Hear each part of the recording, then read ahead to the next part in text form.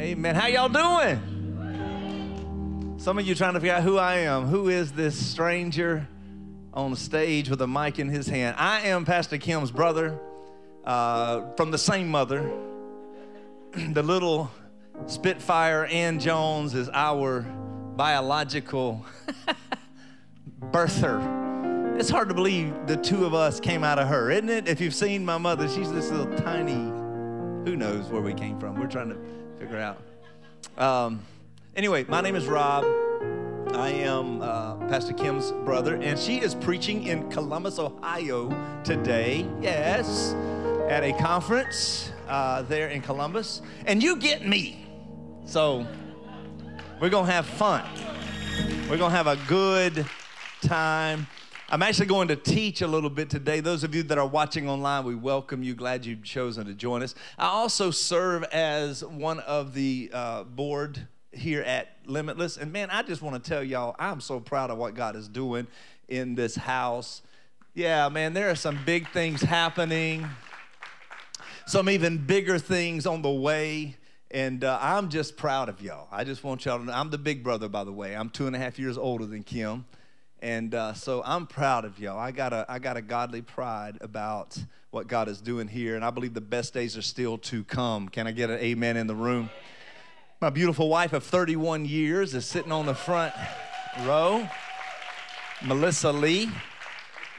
She kept me around when I didn't deserve to be kept around. I appreciate that, baby. Thankful for that. And just glad to be in this space. I want to teach today. Can I teach just a little bit? We're going to look at some scripture. And I want to talk about a subject that, I'll be honest with you, probably a lot of you have never heard the way I'm going to speak it. Maybe you've heard something along the lines, but I really believe that when I'm done today, I'm gonna either make you really mad or you're going to be so happy you're going to be floating out of here. Because I want to talk about the subject freedom. Freedom. You know, the reality is so many in the body of Christ have been jacked up. And mostly because of, and I say this with humility, I've been in ministry for almost 32 years, full time. I've been senior pastor, lead pastor, associate pastor, worship pastor. I've done everything. And I'm convinced, I've preached thousands of sermons. I'm convinced what I'm going to preach today is the most important sermon that I ever preached. I'm just saying. The subject matter that I'm going to talk about today has the potential of setting you free. See, because most churches are filled with people who have been taught how to be victims instead of victors. Most churches are filled with people who have been taught mixture, law and grace, instead of Jesus. And we really don't understand what we have on the inside of us. Now, I'm also understanding in a house like this, Pastor Kim's a big personality. She's got reach around the world. And so I understand that sometimes we have folk in our midst or maybe watching online that you haven't even made up your mind about Jesus yet.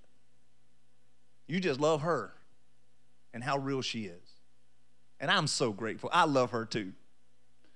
She is one of my favorite people on the planet because I've watched her come through so much.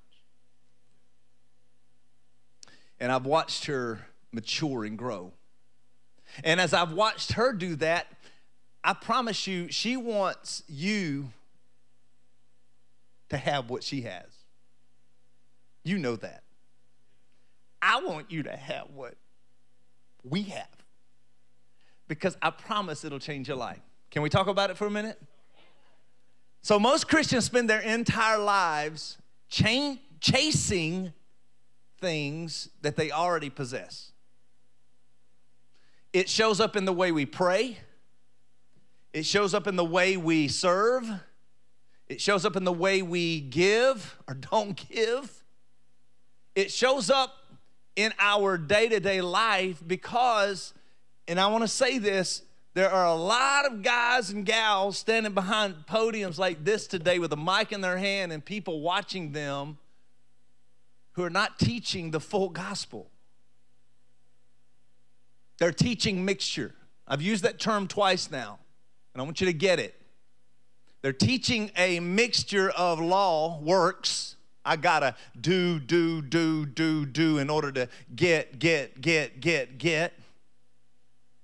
Instead of grace, which teaches us that Jesus has already done it all. And then offers it to us as a gift.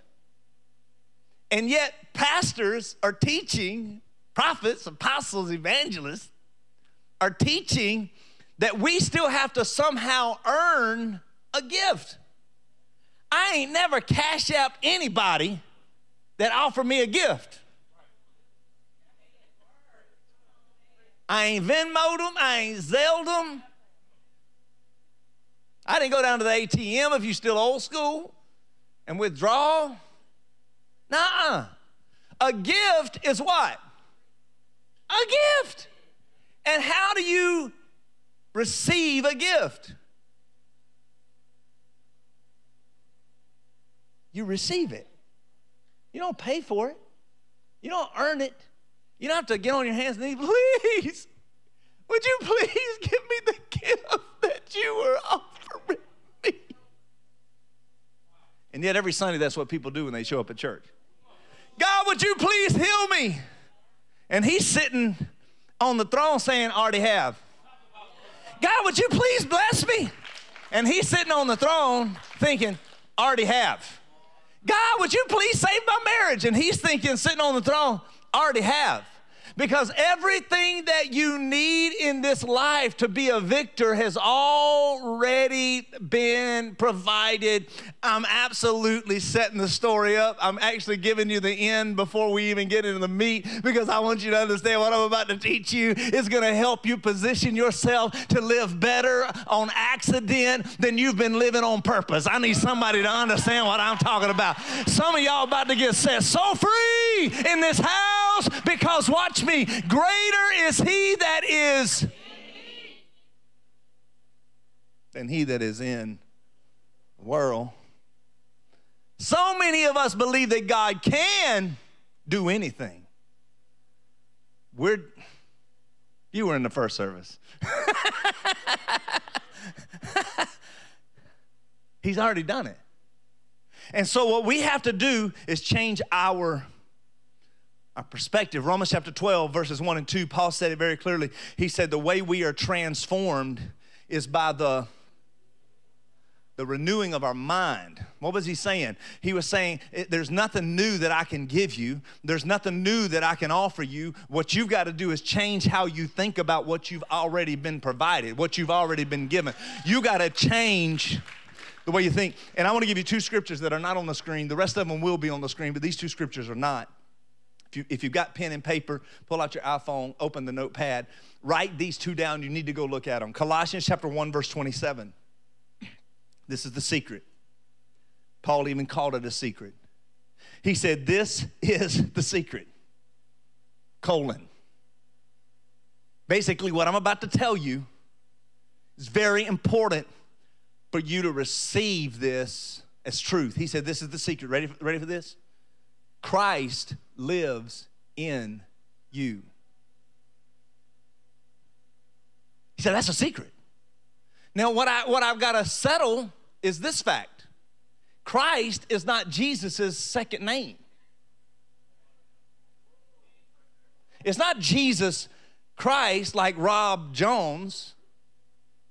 It's Jesus and then Christ, Christos. The Greek word Christos literally means the anointing or the anointed one. And he's saying to us, we get caught up in the idea that Jesus lives in us. You need to get more caught up in the idea that his anointing lives in me. Why is the anointing so important? If we go back to the Old Testament, book of Isaiah, the Bible tells us that it's the anointing that does what? Breaks the yoke and removes what? The burden. It's the anointing that breaks the yoke and removes the burden. What's a yoke? What's a burden? A problem. Financial, marital, family, business, job. They're all problems. And they're all problems that come to stop us from walking in the blessing of God. And so when he's telling me the secret is that the anointing lives on the inside of you, what he's telling me is that everything I need to live victorious is on the inside of me. I just need to learn how to consistently access it. Jump over to chapter 2 of Colossians, verses 9 and 10. Again, write these scriptures down because he makes it really, really clear. Is this helping anybody yet? Watch me. For in Christ, in the anointing, the one that lives on the inside of me, in Christ lives all the fullness of God.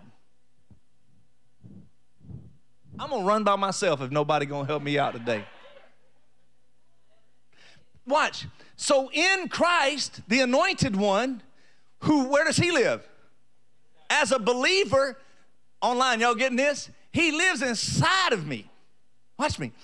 In him dwells all the fullness of God. Not partial of God, not a little bit of God, not every now and then God, all of God, the fullness of God in human body. Verse 10, I love this part. So you, everybody say that's me. So you also are complete through your union, your oneness with Christ. So watch, can I recap it? I'm gonna teach for a minute. I'm gonna teach just for a minute. Watch this. So the secret is Christ lives in me. The revelation is that in Christ, who's in me, dwells everything that God is. And so when I pray, I know we pray like this. We should be praying like this. Because he's right here. And everything I need is on the inside of me. And so I don't have to beg God to give me another thing any day of my life. God, please.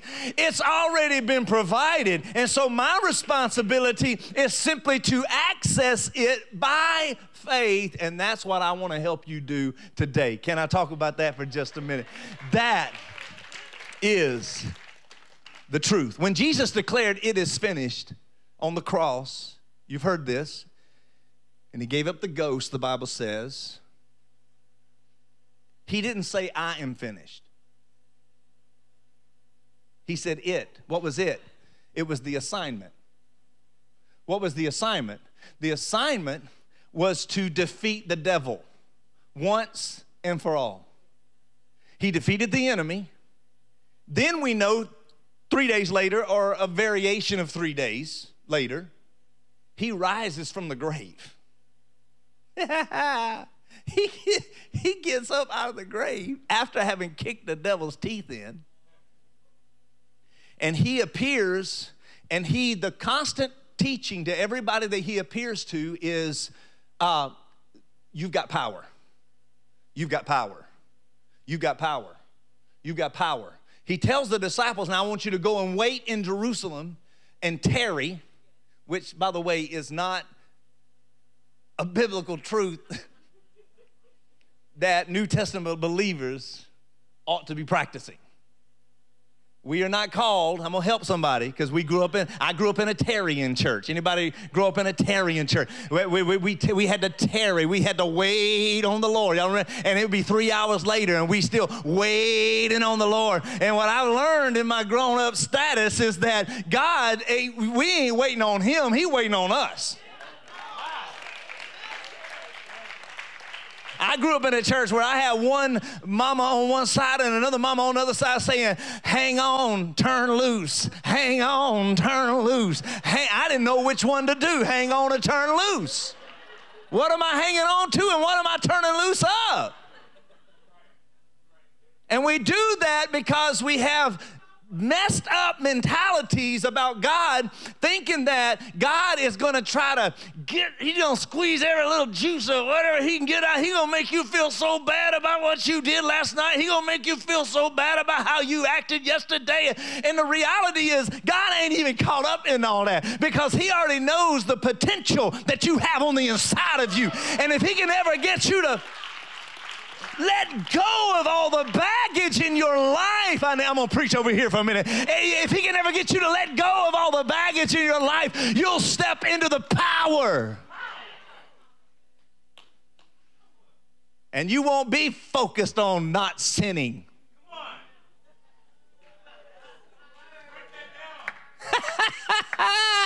You'll be more focused on, how can I please God today? How can I live my life in love with Jesus today? How can I make sure my neighbor is taken care of and my sister is taken care of? We'll be so focused on how much God loves us that we won't be freaking out about how we can stay saved. Trying to figure out how to stay saved, Jesus. I just need to say, Lord, it's a mess down here. I don't know how to stay saved. And he's saying, just keep your eyes on me. But religion, everybody say religion. Religion likes to keep people in bondage. Religion wants you to stay bound up. And Jesus showed us how to get free. And so when we talk about this, what I believe is when Jesus said it is finished, he was saying everything that needs to be done has been done. Now I just need my kids to go walk this thing out. Listen to what Paul said in Galatians chapter 1. It's on the screen. Verse 6, Paul said, I am shocked that you are turning away so soon from God. Now, let me set this up for you. These people weren't quitting being Israelites, Jews. These people were quitting what I'm teaching you today. Because, look at what he said. Who called you to himself through the loving mercy of Christ. There's that word again. You are following, watch this, you are following a different way that pretends to be the good news. He said, somebody, if you go read it in the original translation, he said some of these teachers are tricking you into thinking you got to get good enough to deserve what God has done for you. And he goes on to say in verse 7, but that's not good news at all. He said, you are being fooled by those who deliberately, notice, twist the truth concerning Christ. But here's the thought. I'm going to teach today. Y'all ready for this? Thought is this. The key to overcoming in this life is knowing this truth. It's knowing whose you are and who you are. It's simple. It's as simple as realizing that everything I need when I said yes to Jesus, and if you haven't said yes to Jesus, we're going to help you with that today as well. When I said yes to Jesus, everything I would ever need to live this life was deposited on the inside of me. It's not something I've got to continually earn. It's not something I've got to continually work for.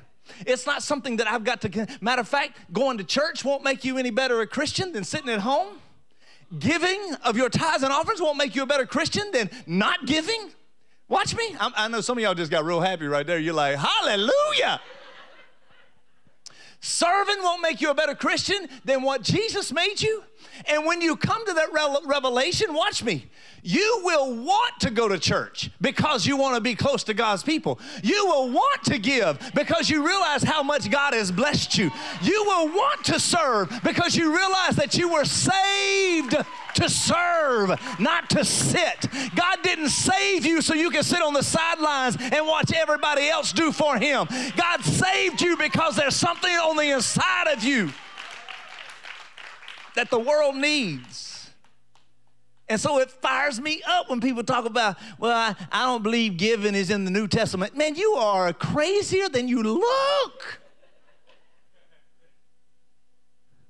We are supposed to be givers. Why are we supposed to be givers? Because God saw the world that he, and I'm like my daddy. And then my daddy's a giver. I want to be a giver. And so when people try to tell you, you don't have to give anymore, you stop listening to those people over there. They're just trying to take your money. No, honey, it ain't about taking money from you. It's about getting more to you. And the principle in the Bible is whatever a man sows, that shall he also reap. And so if you need more money, you need to be sowing money. If you need more love, you need to be sowing love. If you need more grace, you need to be sowing grace. If you need more peace, you need to be sowing peace. If you need more truth, I need somebody to hear me in the house today. Whatever you need more of, I've got to make sure it is flowing out of my life. We're not called to be the Dead Sea, all inlets and no outlets. We're called to be a blessing. God said, I have blessed you so that you can be a blessing, not so you can all you get and then sit on the can. No, he says, I've blessed you because I've got greater for you. I've got a greater truth ahead of you. I've got a greater experience ahead, a greater assignment. Greater is coming your way, but I got to know that I can trust you where you are. So the key to knowing this truth, or to overcoming this life, is knowing this truth. And if you understand and embrace these truths, can I be honest with you? You'll be ruined for what much of Christianity is today. It'll mess with you. It'll mess with you. Because you hear a lot of stuff that is anti what I'm teaching today, man. And sometimes it's because pastors are afraid if they teach you this truth, then you're going to make up your own opinions and run away from God. And what I've learned, and I've been doing this for a long time, what I've learned is that when I expose this truth to people, it causes them to fall more in love with Jesus. It causes them to fall more in love with the church. It causes them to fall more, not far. Church hurt doesn't happen as frequently when you fall in love with Jesus. So it's already been settled. Everybody say it's already been settled. So in order to understand where we are, we have to go back and figure out how we got here. Genesis chapter 2, let's look at it real quick. Let's go look back at the beginning. Genesis chapter 2. Can y'all bear with me for a minute this morning? I just wanted this afternoon. Just bear with me just for a minute. Genesis chapter 2, verse 8 says, Then the Lord God planted a garden in Eden in the east, and there he placed the man he had made. Verse 9, the Lord God made all sorts of trees grow up from the ground, trees that were beautiful and that produced delicious fruit. Notice this next sentence. In the middle of the garden, everybody say in the middle of the garden. He placed two trees, the tree of life, the tree of the knowledge of good and evil. Jump to verse 16. But the Lord God warned him. I know we want to blame Eve. But God didn't give the instruction to Eve. He gave the instruction to Adam. And it was Adam's responsibility to disseminate that information to Eve. Somewhere, something got lost in translation. And we want to blame Eve for the responsibility of Adam. I am convinced, and it's not true in this room, I see a lot of men in this house, the church I'm a part of and lead at. We have a lot of men in our church, a lot of men. But I am convinced one of the reasons most churches don't have very many men is because they haven't stepped up and taken their responsibility. They think church is for the weak because they haven't understood that, yes, he is the lamb that was led to the slaughter, but he is also the lion of the tribe of Judah. And when men begin to recognize that, what I've started to notice is that they start stepping up into place and they lead. This doesn't take away from what women have done. Thank God for the ladies, because the church would not be where it is today without some praying mamas, without some leading ladies, without some ladies that have gifts. And matter of fact, you know that in this house, your pastor. But I am convinced, fellas, that was a sidebar. That was free, right there, free. We need some men that are stepping up and leading. But the Lord God warned him, you may freely eat the fruit of every tree in the garden, except the tree of the knowledge of good and evil. If you eat its fruit, you are sure to die. Here's the thought. Ready for this? God's plan was perfect life forever in the garden. That was his plan. And so my questioning mind asked this. Lord, if that was your plan, why did you even put the tree of the knowledge of good and evil in the middle of the garden? Why? You ever thought that? If his plan was for us to live perfectly in the garden with no issues, no problems, no trials, no tests, no challenges, no difficulties, why did you put the tree in the middle of the garden? Because you know we don't like being told no. How many of you have a toddler? Don't touch the stove. Don't touch the outlet. We don't like being told no. And so I've wrestled with this. Why did you tell them no? And listen, this is what I came up with, y'all. This is what I came up with. I believe it was because God did not want a bunch of puppets for sons and daughters. He wanted sons and daughters that had a choice to serve him or not serve him. I need y'all to hear me in this room right now. He wanted people that would say yes to him because of him, not because they hadn't been given a choice. The choice was important. The problem with it is that and we're going to talk about that in just a minute, by not partaking of the fruit of the tree of the knowledge of good and evil, Adam and Eve would have effectively resided within the spiritual realm of immortality. They would have never died physically. And so then, watch me, so by disobeying God, they limited now their ability to do what God had put them on the planet to do, which was to take care of the garden. And we pick it up in chapter 3. The serpent was the shrewdest of all the wild animals the Lord God had made. One day he asked the woman, why didn't he go to Adam? Because Adam wasn't in his position. He wasn't where he was supposed to be. Number one problem in the world today, fatherlessness. And we got all kinds of reasons why that is. And it's not just in America. It's on the planet. It's why we've got kids acting a fool. It's why we've got, I don't have time to get into all this, but y'all hear me. Who did the enemy go to? He went to the woman. Not because she was the weaker, because she just happened to be the one closest to the tree.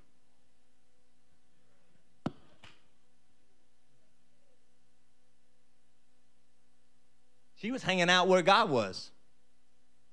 But because Adam wasn't in his position and had not covered,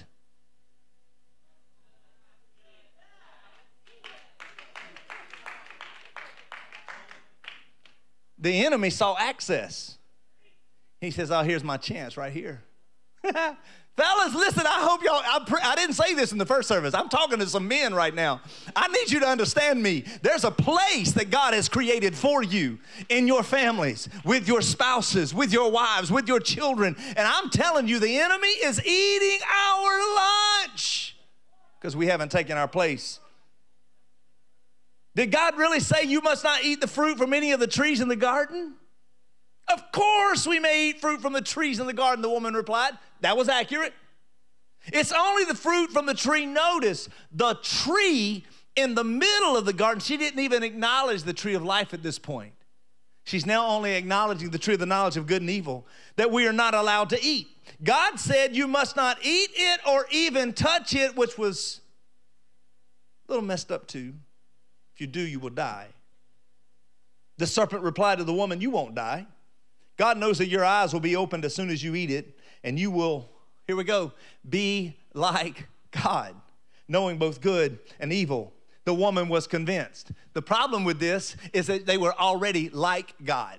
They had been created in the image of God. And so they already had everything that God had. He had already provided them, just like you and I, with everything that God had. So then her mind has now changed. Her mind is now warped. She saw that the tree was beautiful and its fruit looked delicious. Boy, that sounds like sin, huh? Just like sin. The alluring nature of alcohol, the alluring nature of the other. I'm going to preach better than that. I'm going to get better help than that. Y'all watch this. And its fruit looked delicious, and she wanted the wisdom it would give her. So she took some of the fruit and ate it.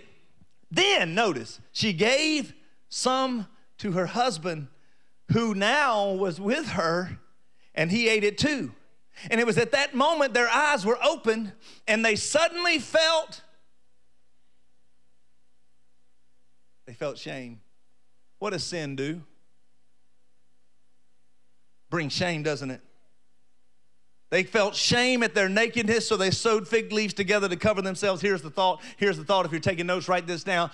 Disobedient messed up the plan. I know, look at me, guys. Disobedience messed up the plan. Satan used the main weapon that he has. Matter of fact, it's the only weapon he has, and it's deception, to create an opportunity to gain power in the earth. And this is still his weapon of choice today. God had given man all authority. Go back to chapter 1, verse 27. God had given man all authority. And Satan knew it. And he had lost his authority. And he's now trying to figure out how to get some back. And he's able to convince them to give him authority. He saw that Adam and Eve had something he wanted. They had unconditional authority. And he knew that if he could deceive them into giving it up, he would be okay. Can I tell you today, look at me, y'all. This is the only power. I'm about to help somebody, set somebody free. The only power the enemy has in your life is the power you give him. And the only way we give him power is by, watch me, by being deceived that we no longer sit in the position of authority that God has given us. And how does he convince us that we no longer sit in that seat of authority? By getting us to bite into the apple. Sin. Disobedience. And if he can get, I hear you, watch me. If he can get us convinced, that we no longer have access to God, he leads us into that place of rebellion and disobedience where we lose everything that God has given us. Not because God takes it from us, but because we abdicated it to the devil. We now have said, yeah, you're right, I'm nothing. I'm a terrible person. And we've abdicated to the devil. And so what I want you to hear me say, and I want to help you in the next couple of minutes. Will y'all give me a couple of more minutes? I know my time's up, but give me just a couple of more minutes because I got just a few things I've got to give you. Watch me. What we've got to learn how to do, and this is the battle. This is the battle. Everybody say, this is the battle. Say it again, this is the battle. The battle plan is when the enemy shows up trying to convince us that we're not good enough to be where we are.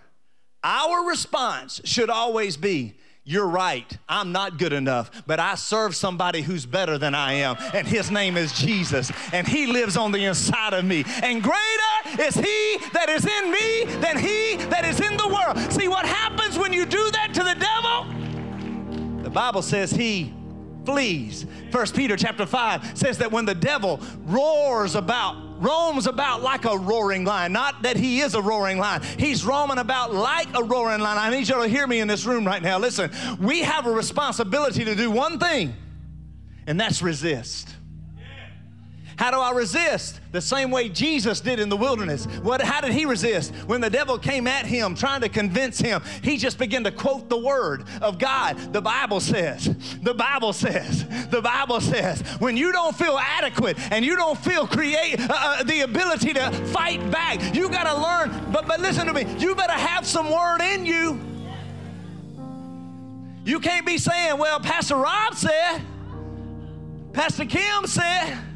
No, you got to be able to say, the Bible says, when the enemy comes at your money, you got to be able to say, the Bible says that he will provide all my needs according to his riches and glory. When he comes for your health, you got to be able to say, by his stripes I am healed. When he tries to come for your mental space, you got to be able to declare, I am accepted in the beloved. I am everything that I am called to be.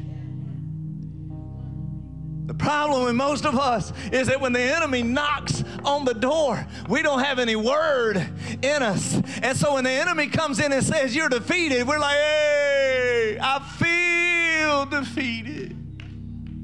We go from being victors to victims. We go from winning the battle to losing the battle. I need y'all to hear me in this room right now.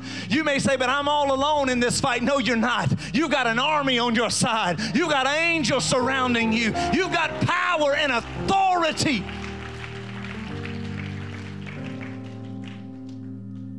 Disobedience messed up the plan. Galatians chapter 1, verse 4. Y'all ready for this? I'm going to go real fast. Watch this.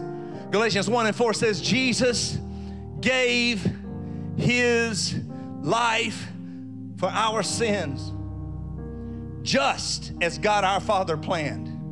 Why? In order to rescue us from this evil world in which we live. Disobedience messed up the plan. Jesus had to come on the scene and fulfill the plan. I need y'all to get that right there. Disobedience messed up the plan. Jesus came and fulfilled the plan. And what I need you to understand is that Satan, principalities, and all of the other demonic powers have already been spoiled. They've already been defeated. Go read Colossians chapter 2 and Colossians chapter 3. Jesus has already defeated the devil. He's not still seated in a place of power. The only power the devil has is the power that we. And the way we give him our power is by not knowing who we are.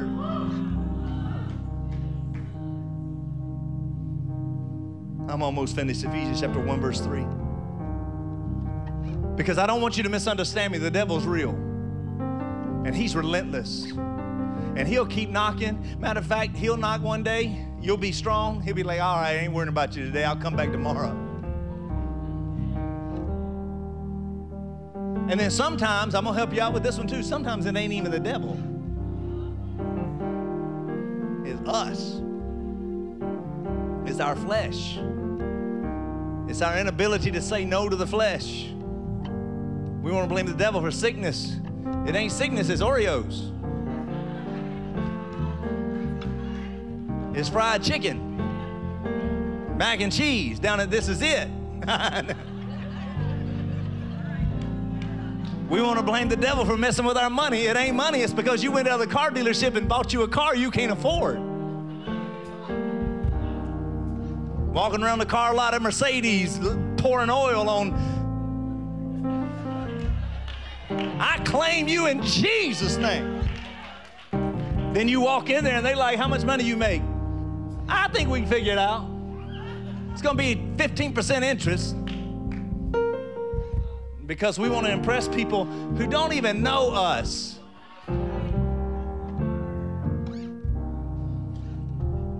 So how do we stay alert? Watch me, Ephesians 1 and 3.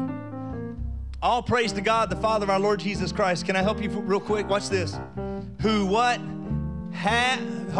Who has, past tense, blessed us with every what? Spiritual blessing. This gets people messed up because they don't understand that money is spiritual. They don't understand that relationships are spiritual. They don't understand that physical healing is spiritual. So we think spiritual blessing, well, that's just the Holy Ghost. That's the only blessing I got is the Holy Ghost. No, honey. Everything that we need on this planet is spiritual. I don't understand how does that work? It's the same way with TV waves right now.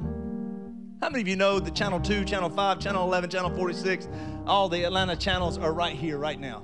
They're right here. We can't see them. We can't feel them. We can't touch them. But if I were to bring an old TV in here and put some antennas on it and plugged it into an outlet, We could tune in. I need somebody to hear what I'm about to say. We could tune in to the TV channels that we're trying to access. It's the same way in the Spirit. You may not feel saved today, but because you know you're saved, all you got to do is plug in, baby, to the Holy Ghost. All you got to do is say, I believe. I may not feel it, but I believe that I am saved. It's spiritual blessings. And every spiritual blessing that you will ever need has already been provided. 3 things. Ready? We talked about the 2 trees, the tree of the knowledge of good and evil, the tree of life.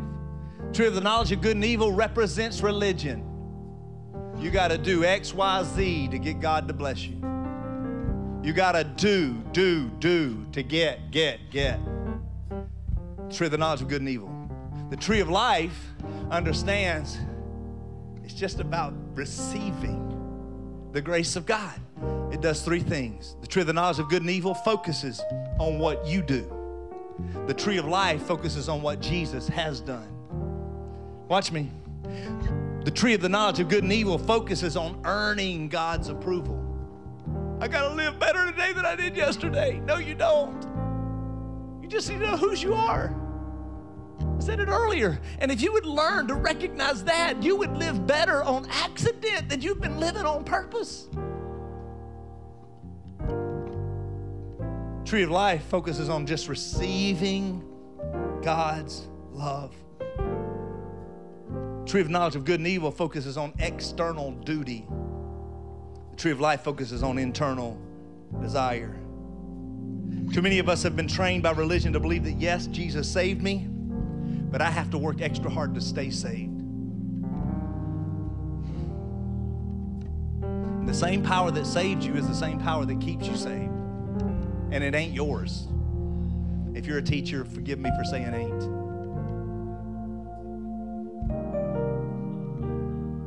Because you've done nothing to earn it.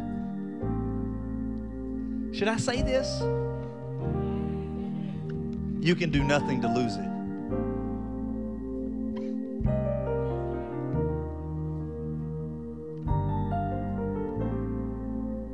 I know it messes us up. I told you, you're either going to be mad at me or you're going to be really happy.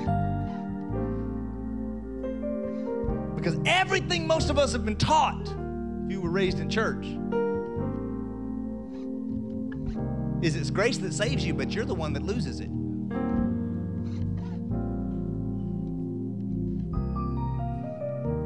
Well, what about repentance?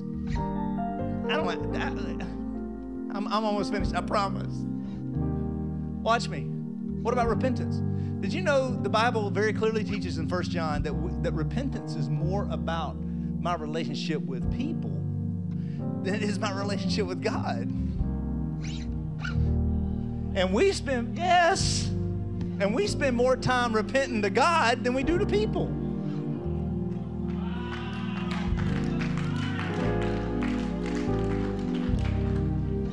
And the Bible says that your sins, plural, have been moved from you as far as the east is from the west. You know why the Bible doesn't say the north and the south? Because they meet. The east and the west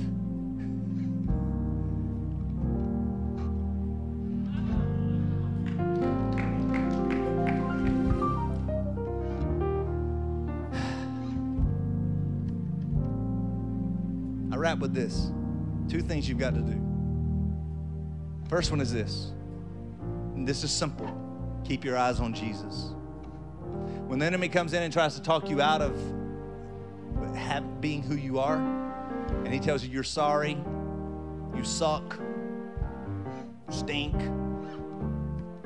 you're bad. Every time he does that, your first response should be, okay, but let's talk about Jesus. Because every time you bring Jesus up, what does the Bible say? Demons tremble, man. They're like, ooh, we don't talk about him. Because they know what he has done. You got to keep your eyes on Jesus. Here's the second thing. Ready for this? You got to learn how to fight from a position of victory. We're not fighting for victory. We're fighting from victory. So it's like this in military. If I've captured the hill, if I've got the flag, all the enemy can do is try to run up and take the flag from me. And as they're running up, what's my response? Pow! Kick them in the teeth. How do I kick them in the teeth? With the word. I just bring the word at them. The devil comes up trying to tell you that you are unqualified. I just remind him what Ephesians 1:3 says, that I am accepted in the beloved, man. I am saved, signed, sealed, delivered, prospered. God has blessed me with everything that I need. It's already done. And when I don't feel like it, I have to act my way into a feeling. How do I do that? I act my way into a feeling by, until I am convinced, Romans chapter 12, I don't stop speaking it. Until my mind, I know some of y'all, you have, if you're like me, your brain does some stuff, doesn't it? Right? Anybody got that brain? I got that brain. Reminded me of my past, reminded me of my failures, trying to scare the out of me. And I have to remind myself that it's not about me. It's about what Jesus did. And if I can keep my eyes on him, he's going to bring me through to the end. Hebrews chapter 12, I'm finished with this. Thank you, Teddy, I appreciate it, man. Y'all did good. Keep playing, don't stop. You got me in a groove. It's his fault. He got me in a groove up here. Hebrews 12, look at this with me. I think it's on the screen. Hebrews 12, 1b and 2a says, and let us run with endurance the race God has set before us. We do this by keeping our eyes on Jesus. I love this next statement. Who is the champion, who initiated and perfected, or initiates and perfects our faith. We aren't trying to get God to do something for us. It's already been done. We're simply reminding ourselves that he's already paid the price. Can you stand to your feet with me all over the room? If you're watching online, man, come on, right there where you are. Some of you may need to push back your table and just get ready, because I believe, I want to pray a prayer over some of you today, because I believe some of you, the journey is just beginning. The revelation of who you are and who God's called you to be and the power that he's deposited on the inside of you is just beginning. And if you'll get serious about getting God's word hidden in your heart, it will change everything about your future. It doesn't take away from the fact that you're going to have challenges. I'm just telling you, in this life, we are going to be persecuted. In this life, we are going to have difficulty. But what we've got to remind ourselves is that when the enemy shows up with a problem, I show up with a promise. I need somebody to hear me in this place right now. When the enemy shows up and tries to take from me what God has promised me, I show up and remind the devil who he is. He reminds me of my past. I'll remind him of his future. I need you to understand me in this room. He ain't going to heaven. That's why he's trying to prolong earth. If you're in this room today and you've never said yes to Jesus, maybe you've been kicking the tires, checking this Jesus thing out. Religion has hurt you, wounded you, broken you, busted you. I'm here to tell you today, you need Jesus. If you're online and you've never said yes to Jesus, I'm going to help you. Every head bow for just a minute. Every eye closed for just a minute. If you're here and you would say, Pastor, that's me. I've never said yes to Jesus, and I want to today. I realize what he's done for me. I know that I need him in my life. I want you to hear me for just a moment. Romans chapter 10 tells us that the way to receive Christ is so simple. I have to believe in my heart that he died, was buried, that he rose again, and he did it for me. And then with my mouth, simply say, Jesus, I believe you are Lord. Inviting you into my heart. Romans 10:13 says you will be saved. Every head bowed, every eye closed, just for a minute. I'm going to count to 3. When I get to 3, if that's you, I want you to shoot your hand in the air. 1, 2, 3. Just shoot your hand in the air if that's you. I want Jesus. Quick, quick, quick. I see the hands. I see those hands. I see those hands. Keep your hand there. If you're online, shoot your hand up right there in the emoji. I see your hands. You can put your hands down. Can I get everybody in the room to just simply pray this prayer with me? Just say this with me. Say, Jesus, today I acknowledge I can't save myself. I need you. I am asking you to be the Lord of my life. I repent of my sins. I believe that you've paid the price so that I could have life. And today, I'm declaring you are Lord forever and ever in my heart. In Jesus' name, amen. Amen. Come on, can somebody put your hands together?